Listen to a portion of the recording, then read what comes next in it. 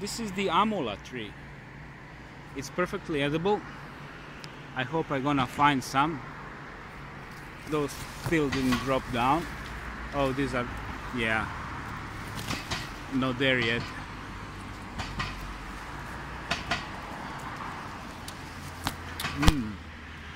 Yummy.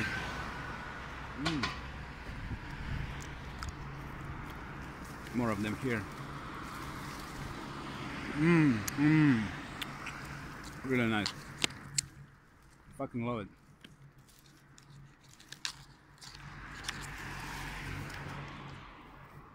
I love this.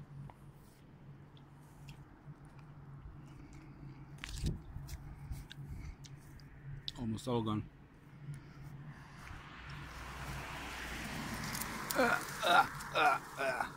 Can't get it. Hey guys, and this used to be my kindergarten. Now it's called Mirta, but in my time it used to be called Vera Bratonja. And I've been going down this way so many times when I was a child, and up and down and up and down. You're gonna see it. It's such a beautiful place, this old house. It's right by the sea. I feel so excited. I'm gonna show you where used to be the house of a witch. Beautiful. Mi smo dečki, što pijemo stoječki. And there used to be the house of witch. Ooh. I'm not sure if I can go any further as an adult with a camera in the kindergarten area, but we used to play drunk people going up and down pretending that we are drunk, and we used to play football there, and it's really gorgeous place. I'm not sure if this is permissible, really. And the principal, she used to have an office on that first floor where is the balcony. And when I was a kid, I remember gypsies throwing stones on us and cursing us. And I was fantasizing about going up to the principal's office and hiding behind the desk. It was even ethnically tense even back then between those two races here. And that house used to be there. We really believe that the witch lives there. And oh, I think I have to move the blonde woman. Yeah. This is where upper class lives here, in the beautiful villas by the sea. If you have money in Croatia, you do live like a fucking god, man.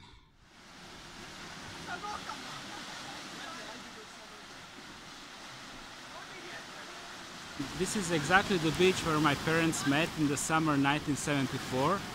But back then, at that time, we didn't have abortions in Croatia. That happened in 1978.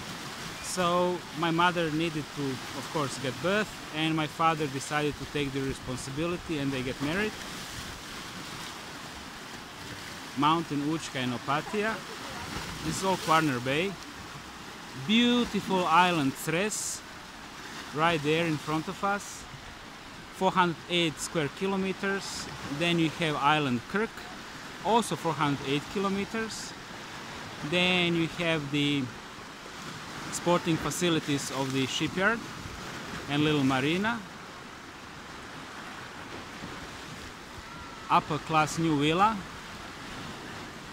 Is this guy a member of Illuminati? Because those two horns there, they look like you know, Moloch. So difficult to spot him without, you know, spotting his aura, but I believe so. If he has the money, then he's probably a piece of shit. And again, the same beach. The sports stadium is up there. I'm gonna show you that. I used to hang out here when I was a 5-year-old with my father. I remember very clearly Stari Mrkač, the old guy who lost one arm because he was fishing with the dynamite after the Second World War. Mrkač, or octopus. And these little cabins, it actually all this area started, I think, after Italians occupied this part of Kaiserliche und Königliche Monarchie nach dem 1918, after the fall of the Austro-Hungarian Empire in 1918, and local people from Zamet area, which is one village and now it's part of Rijeka, used to fish and made these houses for keeping their fishing equipment. I used to play there, and now if you hang out there, they're gonna ask you what are you looking for and so on. So, you know, little privileges of childhood are liberty of wandering around. I'm not sure if you can see there. These are the Italian bunkers from the Second World War.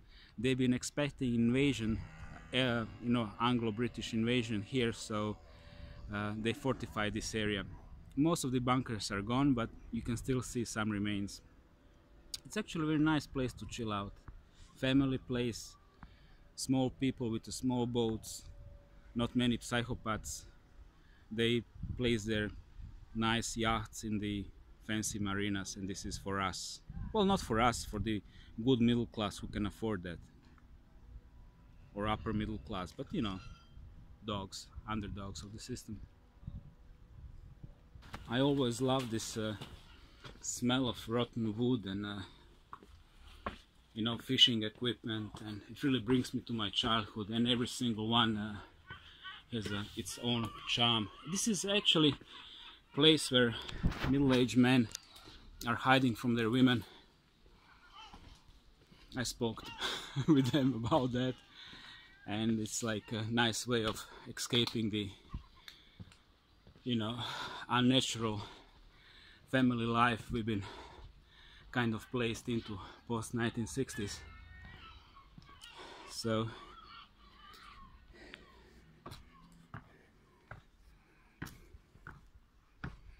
yeah, smell of Mediterranean. Oh man, I miss that.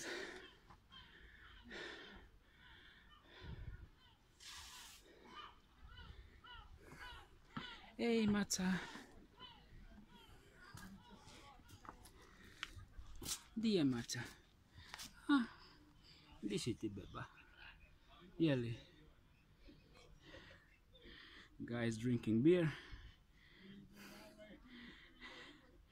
And a pussycat here. Šľatkica maliča.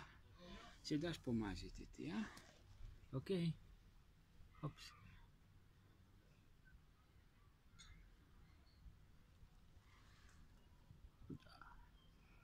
Da. Vidi. Da. Da.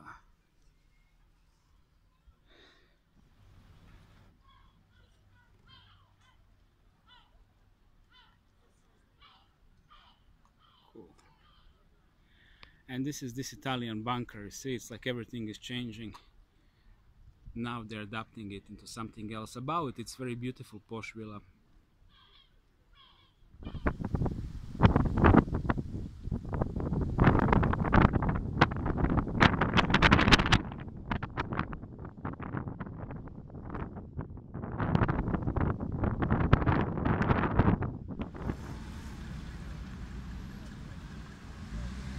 Look at that view, beautiful.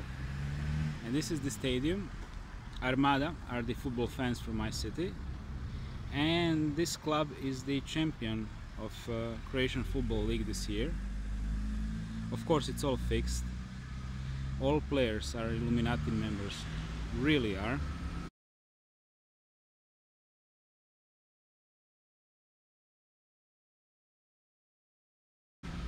And those who know anything about football, whose kids been actually training, know the mechanism when kids are taken into the junior league. Not the best kids gonna be taken to the junior league, but their kids gonna be taken.